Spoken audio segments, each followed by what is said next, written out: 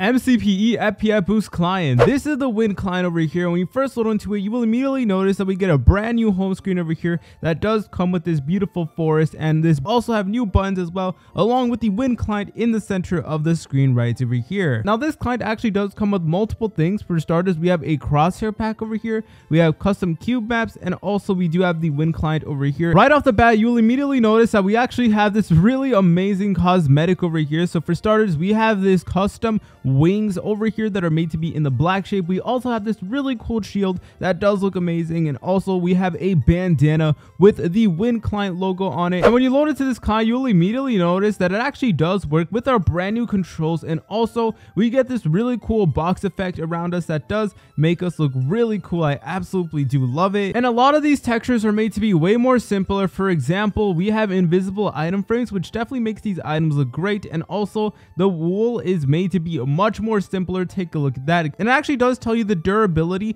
and the attack that each item has. So for example, the diamond sword has 7 attack, and we have 1,500 uses of it, so that is honestly really cool. Now this is obviously a optimizer pack, meaning that they're gonna do things that makes the game lag a lot less, for example including static fire over here. And if we go under it, as you can tell, it does not blind us, it does not give us any flame effect or anything like that. In general, we just have more convenient textures. For example, these highlighted ores, which will definitely come in handy. We also have things like full grass, and also nice beautiful clear water. We have new settings over here that definitely does look amazing. Are able to change our perspective from here. We're able to change our render distance bar, our hand, and we have more options that we normally wouldn't be able to get in the vanilla Minecraft. And of course, not to mention the brand new chat settings as well, because you all know it's not a real client if it does not have new chat settings. And look at this, wow, we get a brand new sky over here that you guys can customize to your liking. So I decided to go for the cosmic sky over here, and it definitely looks really cool. Look at that. And of course, we have different resolutions over here where some of them actually don't work, however a few of them do.